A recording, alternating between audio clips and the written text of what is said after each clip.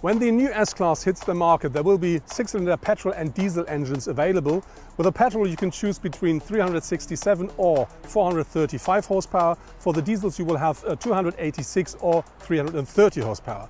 A bit later, there will be an 8-cylinder petrol engine available as well. That then delivers 503 horsepower. And if you want to drive a bit electric, 2021, there will be a plug-in hybrid available. That then should drive up to 100 kilometers purely electric. Of course, all of the S-Class models will have an automatic gearbox as standard, and some of them will be available either as an optional or as a standard feature with a 4MATIC all-wheel drive as well. The amount of space the S-Class offers here at the front seats is more than sufficient, even for a tall person like me with nearly 2 meters. On top of this, the seats are so comfortable and they do offer loads and loads of support as well. How much space there is behind me, we're going to find out while having a short stop.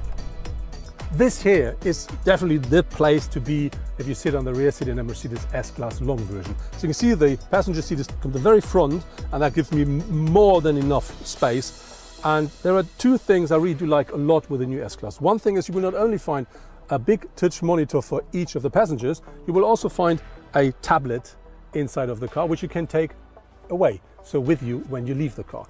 The new S-Class is now 1.95 m in width, and with that 55 mm wider than its predecessor. And when you look at the front, the most prominent thing is for sure the big grille. And on top of this, you do find the air intakes down here and at the side, and a quite sharp and crisp front bumper, and that gives the car extra width. On top of that, the car of course features completely new headlamps, always in LED technology, but if you want, you can order the so-called digital light system. That not only includes 3 very bright LED systems per lamp, it also includes a lot more functions. The light of each headlamp consists of 1.3 million pixels and so enables extremely precise light distribution. And the so-called topographic light takes hilly roads into account. When driving over a hilltop, the headlights do not shine into the sky. They will be swiped down onto the road. As soon as the legal base has been created, the S-Class will drive completely autonomously on suitable motorways up to a speed of 60 km per hour. And for the first time, the driver will be allowed to focus on other things and hand over the responsibility to the car. This step is planned for the second half of 2021. As the predecessor, you can order the new S-Class in 2 different lengths. And the new short version is now 5.18 m, which makes it 54 mm longer than its predecessor. The longer version is the one you see here. That's now 5.29 m, and that makes it 34 mm longer than the predecessor version. And when you talk about the height of the car, that's very similar to the predecessors, only 1 centimeter more, because the car now is 1.50 m high.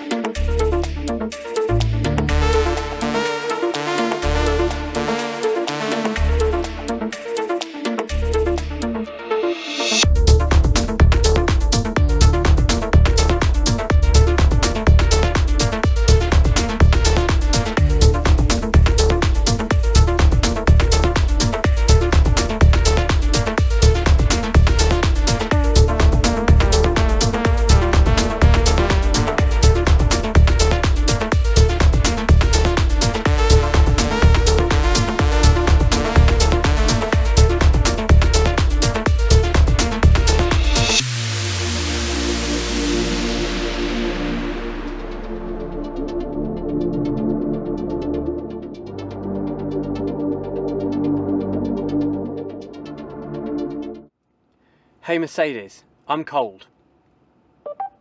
I'm increasing the temperature to 19 degrees. Hey Mercedes, open the sunroof blind. I'm opening the roller sun blind on the sliding sunroof.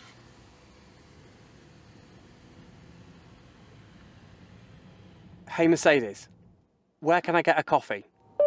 Here is what I found. Where do you want to go? Hey Mercedes, give me a massage.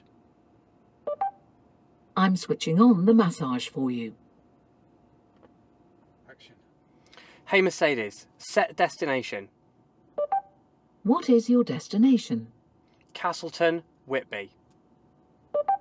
Here is what I found. Where do you want to go? Number 1. Let's go. Please proceed to the highlighted route.